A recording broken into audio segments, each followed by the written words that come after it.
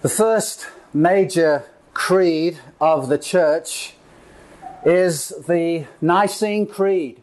It might come as a little bit of a surprise to us because the Apostles' Creed was one that was written earlier than the Nicene.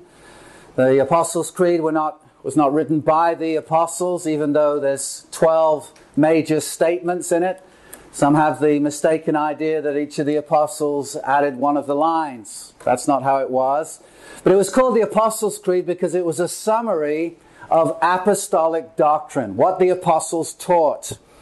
But the Apostles' Creed started life not as a creed, but as a teaching tool for baptism candidates. In the early church, people were walked through the Apostles' Creed, and they actually had to either say they affirmed it, they would say the Amen to the Apostles' Creed, or else in certain sectors of the church they were asked to memorize it before they were baptized, and before they went into the water, or while they were in the water, depending on the temperature of the water, I guess, they were asked to recite the Apostles' Creed. And so it was a form of catechism, of instruction in the things of God for baptismal candidates. Rather than just saying, "Do you believe?" they would say, "Well, yes, I believe." It's important to ask, what do you believe? There are things we should believe that are necessary for us to be saved. We must believe certain things about Jesus, not that he is a Rhodes Scholar or that he's an educator from Texas, but that he's the Son of God, that he was the Messiah, that he is the one who was born of a virgin, who lived a sinless life, died an atoning death, rose again from the dead. These are specifics. Jesus actually said in the Gospel of John, we haven't got to this in John's Gospel yet, but he said, "Unless you believe I am, you will die in your sins."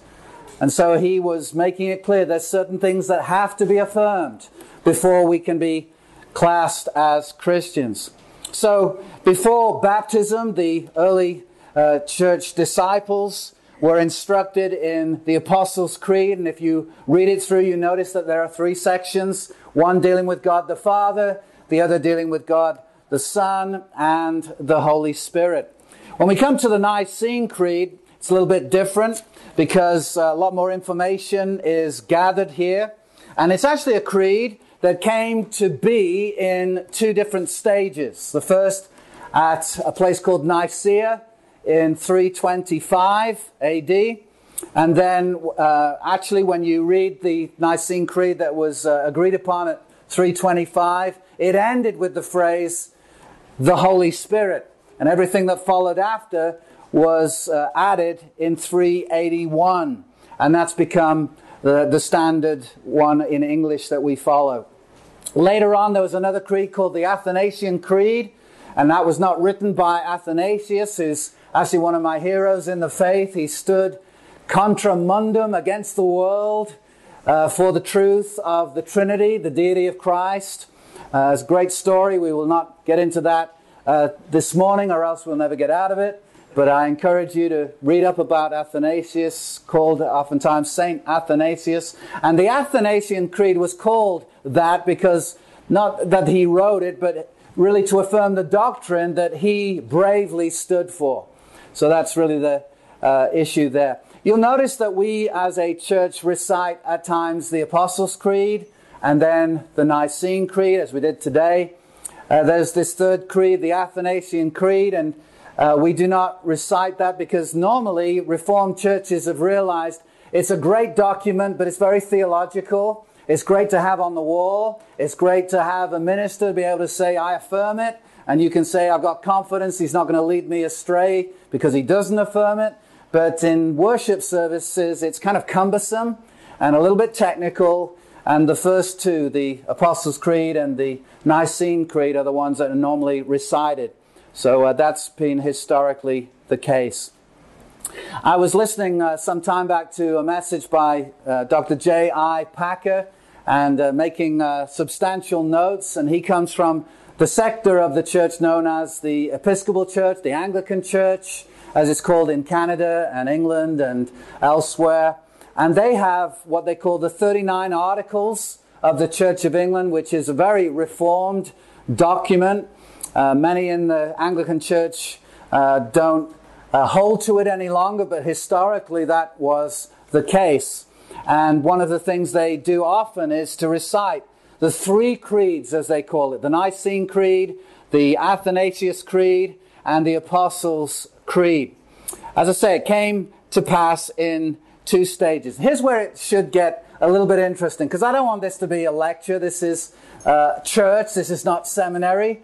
But I want us to understand these things because these are important truths that you and I need to know. At the time, there was raging around the area an idea called Arianism. You may never have heard that, but I'm sure you've encountered it by means of the Jehovah's Witnesses in our own day who affirm historic Arianism. They may not know that, they may not like that, but that is indeed the case. Some of them do indeed like it and say they believe Arius was right. Arius being a chief heretic at the time, although greatly loved, very, very popular man, had a lot of people following him, and it was bringing great disunity into the Roman Empire. The Emperor Constantine, if you know something of your history, was one who was converted. We can't really look back and see the shades of grass, the greenness of the grass thousands of years ago to know exactly what was in the heart of this man. But certainly he professed Christianity after seeing a vision, supposedly, whereby he saw a figure of the cross and heard these words, "In this sign conquer." And it immediately made him a Christian. And rather than there being heavy persecution, immediately everything was flipped. And Christianity became the religion of the Roman Empire. Great, you say. Absolutely wonderful. Well, it's historically debatable whether that was a good thing. When the church went from this minority under persecution to now being the people in power, making decision, you hear that phrase, power corrupts, and absolute power corrupts absolutely. A lot of that could be said about the church as it gained power. These who were now far from hiding as bishops in the church were now given prestige. And because there was this calamity going on in the empire whereby some were of Arius and some were following a man called Athanasius, and he was standing for the true faith as we understand it, the emperor wanted unity. He wanted a one message to be flowing out of the empire and known within the empire. And we don't know whether it was based on right motives or not, but he did want unity. And so he invited at 325, he was supposedly seeing this vision in 311. And in 325, now this convinced Christian, he said, guys, sort this out. And so at a place called Nicea, he invited 318 bishops to come and dispute the matter. He oversaw the matter, but he was not a theologian. He recognized that. His great thing was be united. Come to a unified position. Sort it out amongst yourselves. And so they discussed this at great, great length. And at the end of it, 316 of the 318 assigned the task of bringing unity. 316 were able to sign what we now know as the Nicene Creed. Only 2 would not sign. And these were ardent followers of Arius. Now, what was Arius' position? His position, like that of Jehovah's Witnesses today, is to say that Jesus Christ is an exalted person. Today, Jehovah's Witnesses say that Jesus was at one time Michael the archangel and a created being. And so the followers of Arius had a catchphrase, and oftentimes they would sing it almost like a soccer chant at a stadium. They would sing this: there was a time, this is being translated into English, there was a time when he was not. That doesn't really catch on in English. I mean, you're not going to get too high in the popular music charts by such a song. There was a time when he was not. But the followers of Athanasius, believing what I believe the Bible to teach, said this. They had their own phrase: there was not a time when he was not. And so both sides were singing these songs one to the other in great hostility towards the other. They loved the truth on the Athanasian side, I believe, but had disregard for the error. So it was interesting. And the Arians believed that Jesus was God's top creature, that he was the first thing God ever made. I'd like us to go in our Bibles to Colossians for a moment.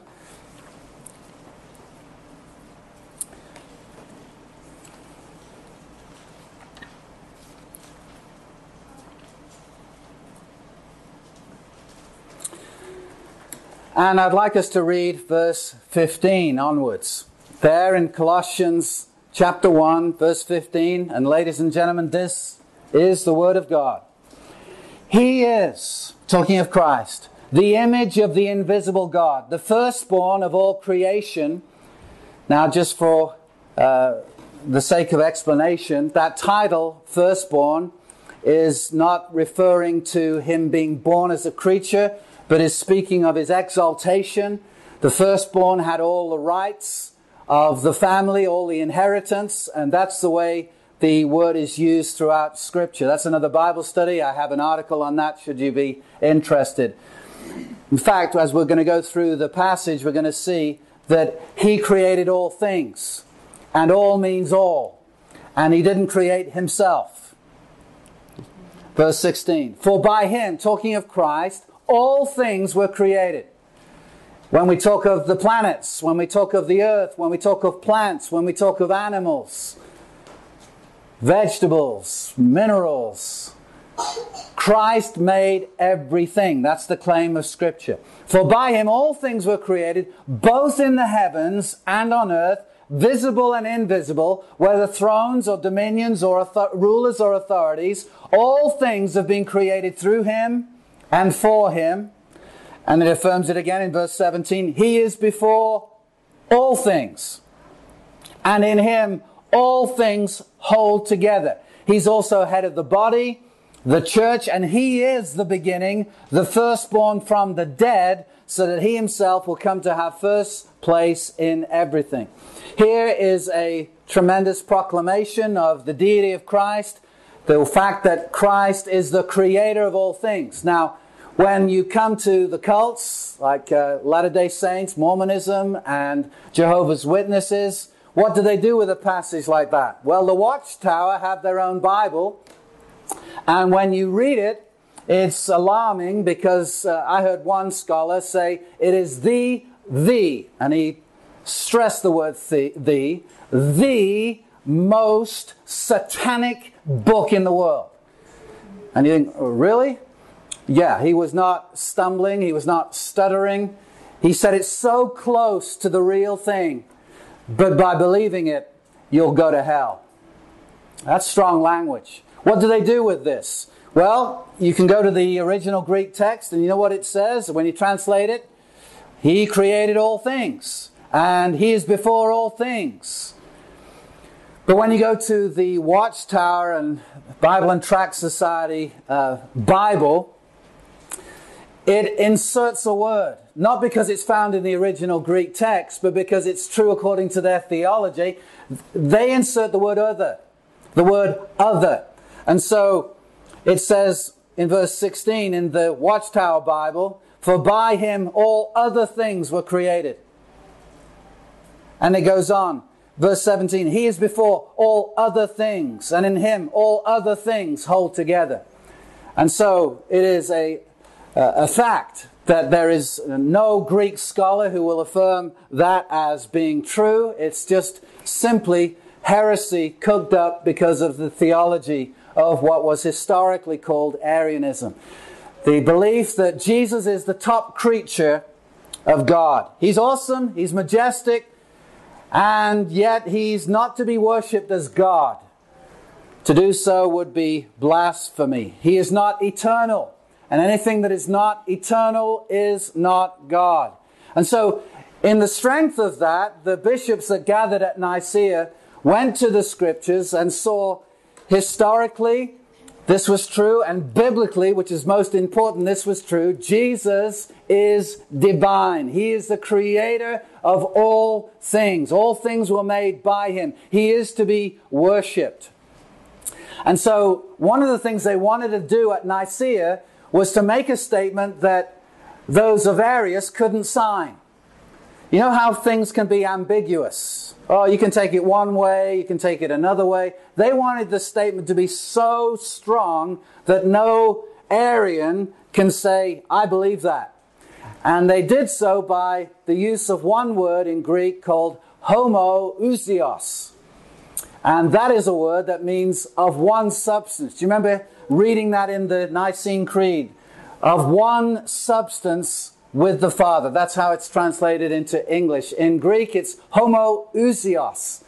And what the Arians could affirm would be to insert a little I, iota in Greek, into that word to make it homoi rather than homo, homoousios. And doesn't it sound like we're splitting hairs? Doesn't it sound like semantics to say, well, the only difference between you guys on one side and you guys on the other is you guys are homoousioses and you guys are homoousioses. Come on, get a life. There are more important things. We've got to pay for our potatoes. We've got big things to deal with. And you guys are squabbling over a little I, but all the difference in the world can be found in the difference between homo and homoousios. Homo says of one substance. Homoi says of like substance. He's like God. He's close to God. He's as close as you can get without being God. And yet he's not God. And Athanasius and his followers said, no, that is a false Jesus. A false Jesus who cannot save. Only the true Christ can save. That's why doctrine is so vital. Immediately you might be saying, look, don't you understand? We've got real life to deal with. Well, absolutely. We do have real life to deal with. And one of the ways we deal with life is to have a relationship with the true God. And to do so, we need to know him truly. We're not going to know everything about him with finite minds. We grasp that. But God has revealed himself so that what he has revealed is true. When you see a mom or a dad over the cot of a little baby, and the baby's just been born a few days, it's amazing to see these wonderful, educated adult people become a little bit unusual in their behavior when they lean over and smile and say coochie coochie coo or something similar.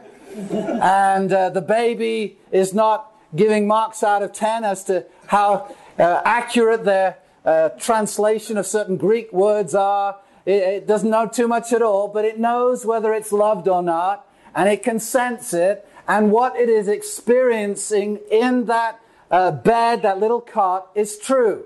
The father, the daddy, is loving that little one. So is the mother. It's a beautiful scene, and we don't decry it because it's actually very, very meaningful for the little one. It can go off to sleep knowing it's loved. Praise the Lord. It's loved truly. But the little one in the cot doesn't know trigonometry yet, doesn't know the square root of 9, doesn't know a whole lot, but it knows. The little one knows father and mother loves him or her. So it is. God knows everything. He is infinite. And we can't even with our finite minds grasp what infinity looks like. If God downloaded something he knew about a subject, our minds would explode with the information. We're not able to contain it. The standard phrase is the finite cannot contain the infinite. You can't get all of the sea, which is still a finite amount of water, although it's a lot. You can't get all of that in a bottle. And so with our minds, we can't grasp all there is to know about God. But what he has revealed is true and it's meaningful. That's the point of the illustration. When the Father says there is one God, we might not know all that entails with finite minds, but what we do know is true. There is only one God.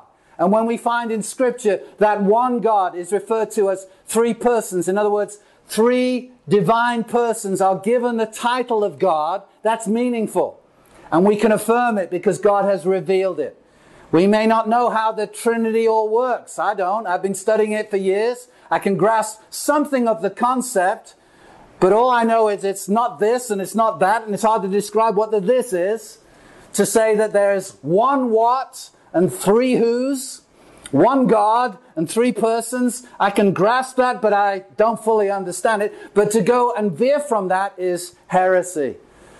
And so, in the Nicene Creed, they wanted to affirm the deity of Christ, His full deity, His eternality. He always was. And that's what we find when we come to our Bibles. In John chapter 1, one of the many places, it says, Anarche, hologos, in the beginning was the Word. As far back as you can go in time, the Son, the Word, was with the Father. In the beginning, the Word was. And the Word was with God. And the Word was God. There we have two divine persons referred to as God. He's with God and He's God. And we haven't got past the first verse. Two members of the Trinity are revealed in the opening verse of John's Gospel. It's other places we see the deity of the Holy Spirit in full view. But suddenly we see the deity of the Father and the Son in the opening verse. So Christ is of one substance in that He shares the essence of all that God is. He is God. He's not on the way to becoming God. He always was, and He always will be the same. Yesterday, today, and forever in His nature. Now, at Nicea, the 316 of the 318 affirmed what was written. But unlike what you might read in certain blog articles or what you might find on the internet, Constantine didn't force this concept on the church. He just said, talk until you can agree. And so he didn't force that definition on the church, but he did summon those bishops to sort the matter out. He wanted unity. Where he was spiritually, we really don't know. Now, in 381, the final version was made at the Council of Constantinople, and that's what we read in the Nicene Creed we have in our own time. Now, here's where it gets a little bit interesting. Perhaps you've encountered Jehovah's Witnesses who might say, this concept of the Trinity was made up. No one knew of that concept until Nicea, when Constantine forced that on the church. And everyone said, yes, sir, you're the emperor, we don't want to die. Well, a lot of them already died for the fact that they were believing in the deity of Christ. And what's interesting historically is that a lot of the people, the bishops that showed up in 325 at Nicea, were under persecution from previous emperors and did not have some of their limbs. They'd suffered intense persecution. They were hounded by the emperor before. And now they were esteemed by Constantine. How God changes things. Let me give you a quote of some of the people out there who deny this. Dennis A. Beard, in a book called The Errors of the Trinity, says the doctrine of the Trinity did not exist until 325 AD. Now you can read that and think, well, it's in a book, it must be true. Robert Spears, in the Unitarian Handbook, let me quote, it is an unquestionable historical fact that the doctrine of the Trinity is a false doctrine foisted into the church during the 3rd and 4th centuries, which finally triumphed by the aid of persecuting emperors. All right, Dan Brown, ever heard of him? Ever heard of the Da Vinci Code? Well, although he says it's a fictional book, his early remarks in the book proclaims the idea that what follows is historically accurate. So he's telling what he believes is truth through the use of a story. Became a mega book sale for him and also a movie. And through one of the characters in the book, he says this: Jesus' establishment as the Son of God was officially proposed and voted on by the Council of Nicea, and it was a relatively close vote at that. Historically, it's laughable And people say, well, it's in a movie. Come on, it must be true. Yeah. Jehovah's Witnesses, let me quote from one of their booklets, Should You Believe in the Trinity? Quote, the testimony of the Bible and of history makes clear that the Trinity was unknown throughout biblical times and for several centuries thereafter. Again, for many years there had been much opposition on biblical grounds to the developing idea that Jesus was God. To try to solve the dispute, Roman Emperor Constantine summoned all bishops to Nicea. Constantine's role was crucial. After 2 months of furious religious debate, this pagan politician intervened and decided in favor of those who said that Jesus was God. It's laughable. Except people go to hell because they believe it. After Nicaea, debates on the subject continued for decades. Those who believed that Jesus was not equal to God even came back into favor for a time, but later Emperor Theodosius decided against them. He established the Creed of the Council of Nicea as the standard for his realm and convened the Council of Constantinople in 381 to clarify the formula. That council agreed to place the Holy Spirit on the same level as God and Christ, and for the first time, Christendom's Trinity began to come into focus. Now, the Jehovah's Witnesses, they quote certain church fathers, Justin Martyr, Irenaeus of Lyon, Tertullian, Hippolytus and Origen, but they distort what these men taught. Here's the question, and I hope you're interested in this, because I find it interesting, and sometimes people say, well, I'm glad you do. Try and tell me why I should be interested. That's what I'm trying to do today. Was the doctrine of Christ's deity invented in the 4th century? Well, no, because we find it in the Scripture. In the handout on the Trinity that you have there, I go through the biblical evidence, or some of it, regarding the Trinity. We understand clearly from the Scripture that 3 things are true. There's only one God. There are 3 eternal persons called God, and each of those persons are distinct. Understand that. You can prove those 3 statements very easily from Scripture. That's why the Trinity is a biblical doctrine. Often people say the word Trinity is not in the Bible. My response is, the word Bible's not in the Bible. What are you going to do with that? Well, it is. It's on the front. Yeah, but it's not in the Bible. And someone put that on the front of that book. It wasn't there in the original writings. Moses didn't say, the Holy Bible. Genesis 1, in the beginning. That's not how it works. But the concept of the Trinity is there in the Bible. I've gone through that many times. We've got the listing of Scripture there for you.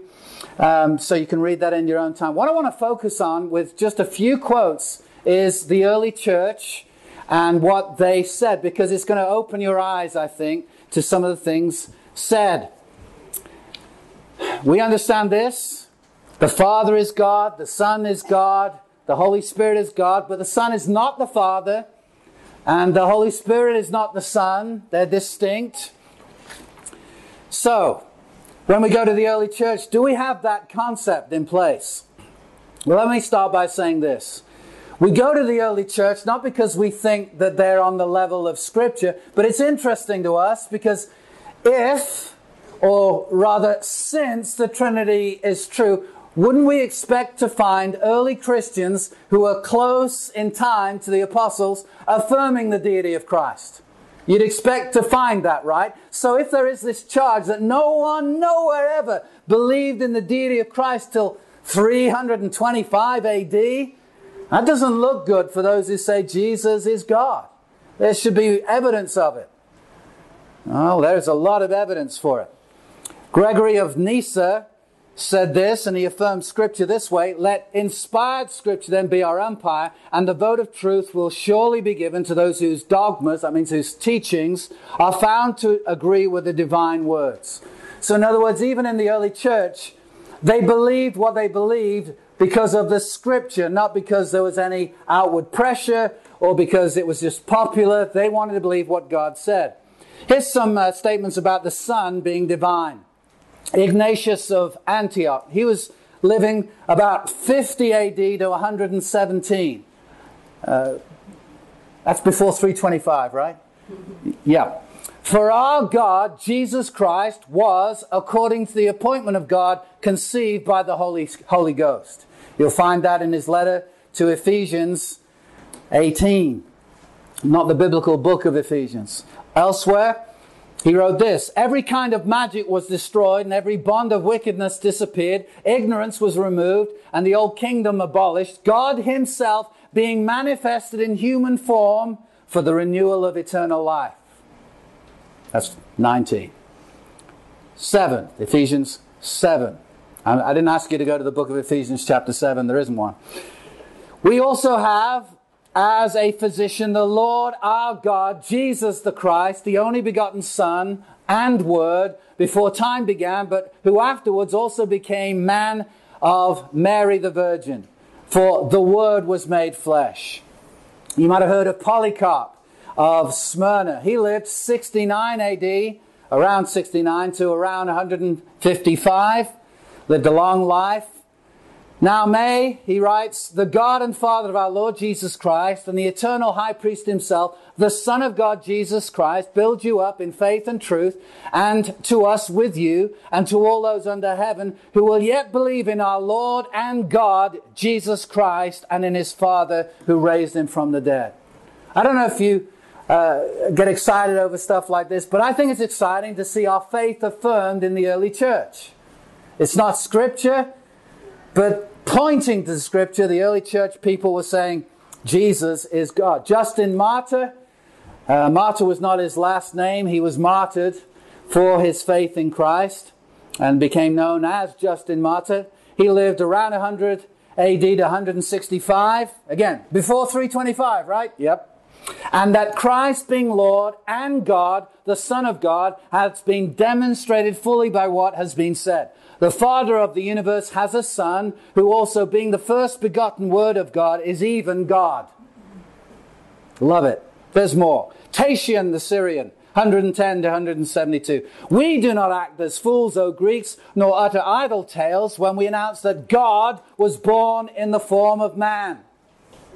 If he died in 172, that's before Nicea, right? Amen.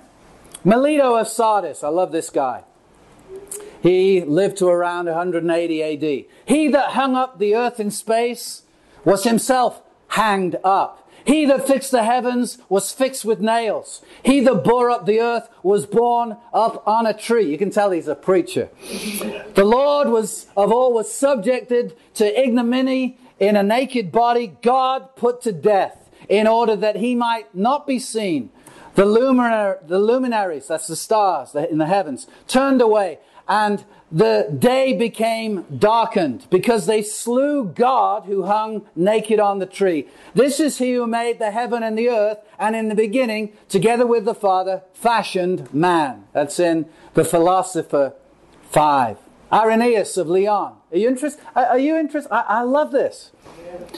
That he is himself, in his own right, beyond all men who ever lived, God and Lord and King eternal, and the incarnate word, proclaimed by all the prophets, the apostles, and by the Spirit himself, may be seen by all who have attained to even a small portion of the truth. Now the scriptures would not have testified these things of him, if, like others, he had been a mere man.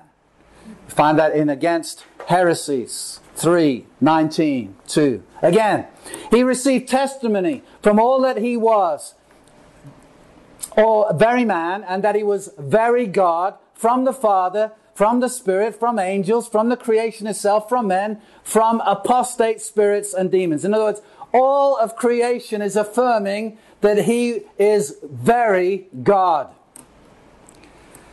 How many more pages of this have I got? Quite a few. Okay, should be out by 4. Tertullian. Christ is also God, because that which has come forth from God is at once God and the Son of God. And the two are one. In his birth, God and man united. Man. If I was in any way a little bit depressed, this would cure it. Praise the Lord.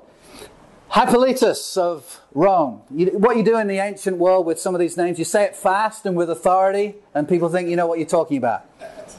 The Logos alone of this God is from God himself, wherefore also the Logos is God, being the substance of God. Oh, that sounds like Nicaea. Yes, it does. But the guy lived from around 170 to 235, at least dying 90 years before Nicaea. You never hear of it before Nicaea. Come on, guys. Get some history under your belt. Caius of Milan, Origin of Alexander, Novatian of Rome, on and on, Polycarp more, Justin Martyr more, on and on and on and on and on and on we can go. There are statement after statement affirming the full deity of Christ and of the Holy Spirit. What am I saying? The Council of Nicea did not determine or establish the idea of Jesus being divine. It simply affirmed and defended the doctrine that had always been taught by the church going back to the time of the apostles. But the main point is, it's established in the scriptures. We don't believe this because early church fathers said it. We believe it because the Bible says it and the Bible teaches it. So modern sources like the Da Vinci Code, they claim a whole lot. But what they claim is not true. The deity of Christ is affirmed in the Word of God. It was affirmed by all Christians in the generations prior to Nicaea, unless they were Arians. And at Nicaea, Arianism was condemned as heresy. So what do we find in the Nicene Creed? Can you find it in your bulletin? Hopefully it will mean a little bit more to you now than it did a few moments before. The Nicene Creed, you'll notice 325 AD and 381 AD. The first version at 325, the final version 381. We believe in one God, the Father Almighty, maker of heaven and earth, and of all things visible and invisible. We believe in one Lord Jesus Christ, the only Son of God, eternally begotten of the Father. Not Jesus was God's top creature, his first creation. No, eternally begotten of the Father, light of light, very God of very God, begotten, not made, never created, being of one substance. That's that phrase in Greek, homoousios. Being of one substance with the Father, by whom all things were made. You see, in that statement, no Arian could affirm it. No Arian could say, I believe that. Who for us and for our salvation came down from heaven, became incarnate by the Holy Spirit and the Virgin Mary, and was made man. So when we affirm it, we're saying something that's been said from historic times. Just this week, I received a response. Some of you asked, whatever happened to that pastor you reached out to about his statement of faith on the website? And a few weeks ago I said I wrote because you could take it either as Trinitarian doctrine or modalism, this heresy that says that God has modes of being whereby he's one person, but sometimes he shows up as the Father, sometimes as the Son, sometimes as the Holy Spirit. And you wrote to him, whatever happened? Well, apparently he lost the email. But this week wrote back and said, it looks like you've written a long time ago. Sorry for the lack of response. Thank you. I was so pleased. Thank you for spelling that out to me. I'm having a word with my secretary to change the statement on our church's website. I thought, yes, making it clear. When you come to this church, we're Trinitarian. We worship one God. There will not be a false God worshipped. If I find that a supposed song was written by modalists, you know what I can do? Very little with it. I can't sing it. I can't sing it. It might be true, the statement that is made, but you can take it another way. I don't want to sing it. I want it to be so true that the truth is so known by what we sing that we're affirming what we believe when we sing, so that we're not led into hell by our songs. There should be protection in our songs. And Luther understood this. He understood the gospel, and he went about not only preaching and writing, but orchestrating songs, writing songs, hymns of the church that can be sung up and down the land of Germany that would affirm the truth of the gospel. Because if we're seeing it in the Bible, if we don't have a Bible, we're at least hearing it with our ears in the sermon. And if we're not hearing it too well, at least we can learn it by our songs. We can learn the truth. A mighty fortress is our God. Written by Luther, based on Psalm 46. And if you know something of the history, it's one of many hymns that he wrote. And in Psalm 46, it talks about God being the one who is present in the time of trouble. And in Europe, when people were going to the stake for their faith because they would not deny the gospel, they were being burnt at the stake. They were let out of their houses to the center of town in chains, knowing that a fire would be started that will kill them, that will burn them. Crowds often lined the streets in many European cities. And sometimes there would be sympathizers to those who are about to be martyrs in the streets. And their friends, their brothers and sisters in Christ are about to be martyred. What did they do? Without any fear, they shouted, "Sing the 46th! Sing the 46th!" And the people who are about to die understood. They were referring to Luther's hymn based on Psalm 46, "A mighty fortress is our God." And if you remember the last words of that hymn, "Let goods and kindred go, this mortal life also. The body they may kill. God's truth abideth still. His kingdom is forever." That, ladies and gentlemen, is a song you can die to. And they often did. So when I'm singing this, oftentimes I fight back tears because I realize my brothers and sisters in Christ, for many of them, it was the last song ever uttered by their mouths. They were about to die, but they could sing it. How many of today's popular Christian songs can you die to? These "Jesus is my girlfriend" songs. You know what I mean by that? You can substitute the word Melissa for Jesus and the song can still be intact. I love you, Jesus. I feel so good when I'm around you. You make me feel good. I love you, love you, love you. No, these songs were crafted knowing that death was at the door. And you can die to Psalm 46 and Luther's hymn. A mighty fortress is our God, a bulwark who's always faithful. He has given us all that we have and need in Christ, and His kingdom is forever. What I want you to take away from this is that truth is worth fighting for. A lot of people lost their lives so that you and I would have creeds in our hands. It's not on the level of Scripture.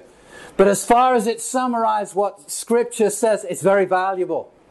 Very valuable. It's certainly not on the level of Scripture. If we find, after diligent study, that articles in it is not true according to the Bible, let's go with the Bible, not with it. But where it summarizes what Christians believe and what the Bible actually teaches, I want to affirm it.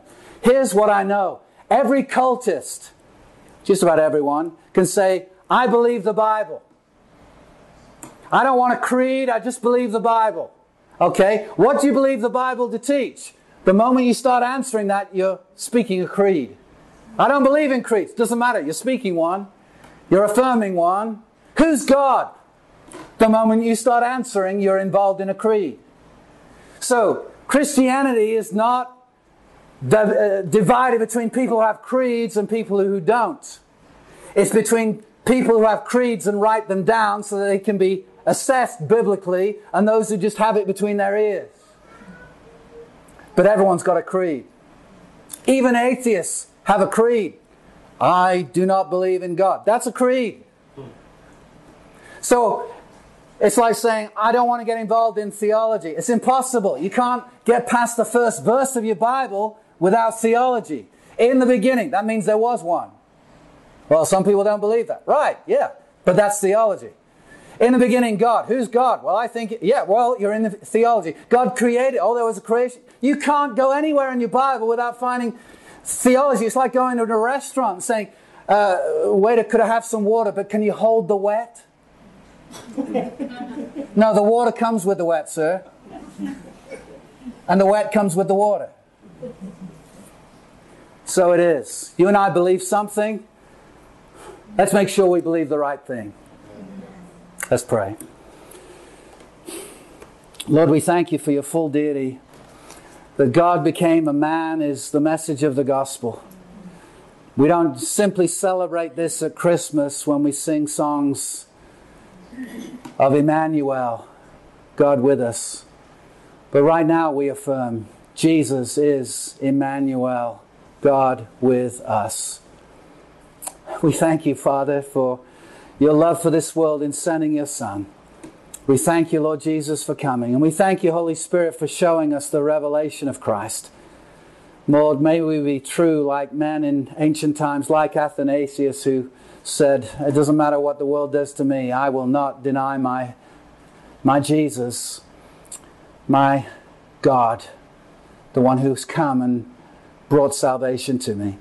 Lord, as we recite historic creeds of the church, we do so because we believe these things are what Scripture teaches. We would submit to Scripture. We would not be over Scripture, but under Scripture, affirming Scripture. And it's those very creeds that would say exactly that. We submit to Scripture. Oftentimes that is the first article of confessions and creeds. Scripture alone is the Word of God. And we see that in the creeds. And so, Lord, as we submit to your Word, we would be those who know the truth. And the truth sets us free. Pray in Christ's name. Amen.